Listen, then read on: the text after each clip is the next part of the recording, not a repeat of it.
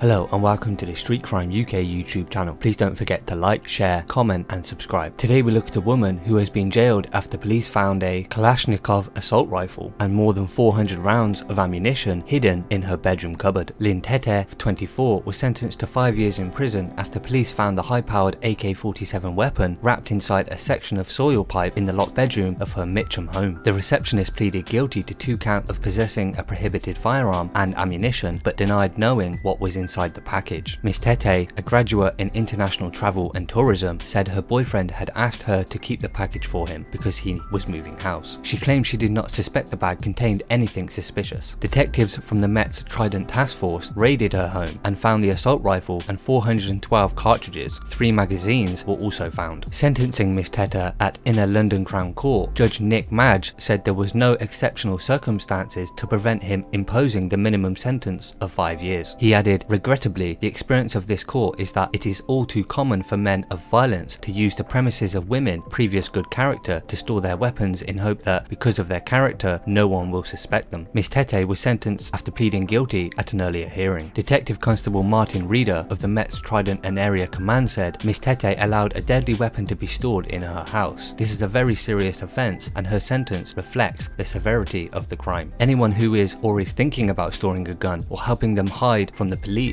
and directly contributing to gun crime and the devastating effect it has on communities and families. You also run the real risk that you will be arrested and face a significant term of imprisonment. So what are your thoughts about Lynn Tetteh? Please share your thoughts in the comments below, and until next time, stay safe.